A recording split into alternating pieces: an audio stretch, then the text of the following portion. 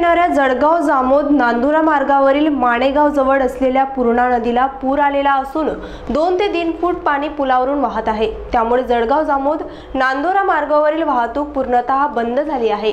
पूर्णा नदीचा उगम मध्य प्रदेशातील बैतूल जिल्ह्यातून झालेला असल्यामुळे त्या भागात मुसळधार पाऊस होते।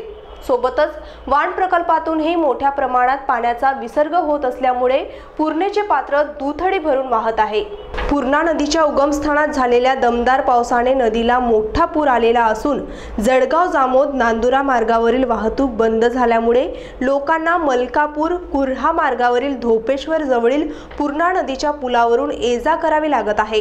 पुलावरून 2 ते 3 फूट पाणी वाहत असून पावसाचा जोर असाच कायम राहिला तर मोठा पूर होण्याची शक्यता आहे।